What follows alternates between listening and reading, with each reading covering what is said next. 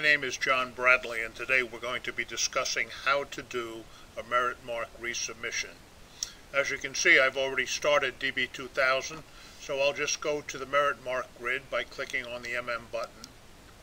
And you can see that all of the records in the grid have a submission status of submit, which is how they would normally be found following an original submission. When you received your notice from the area monitor as to his evaluation of your submission, there would have been a file attached to it.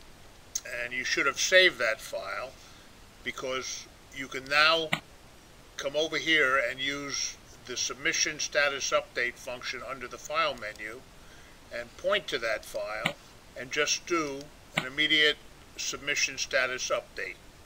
You'll see that this one particular record was rejected.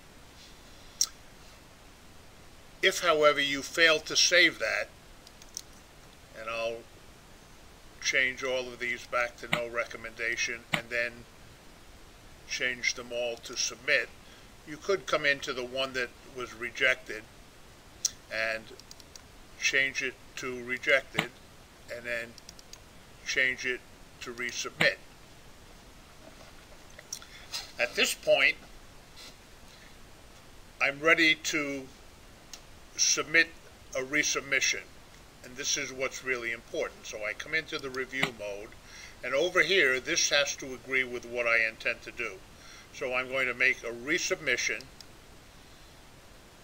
and I can see the value of what I've done, and this is my recommendation.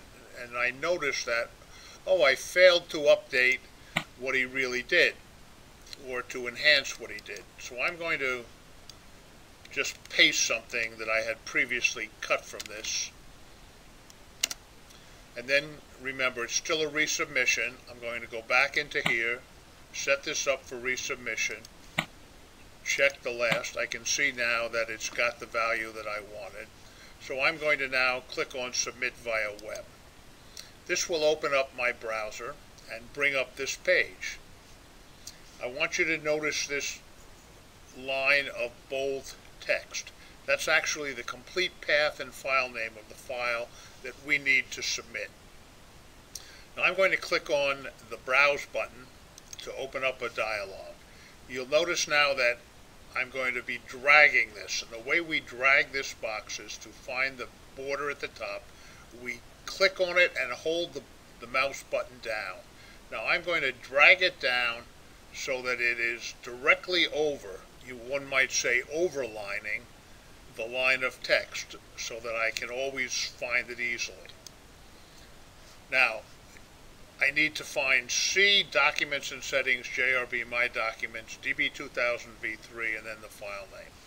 So I'm going to come over here and look at Local Disk C, and then I'm going to go to Documents and Settings, and then JRB, and then My Documents,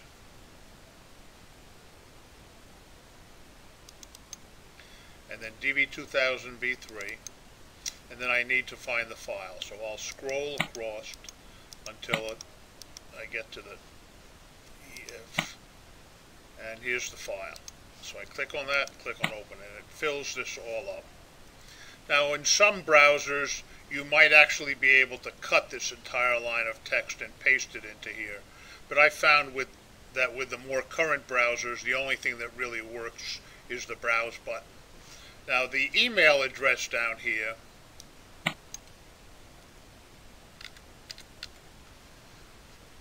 can be enhanced to send it to 2 different user IDs. So I'm going to send it to myself.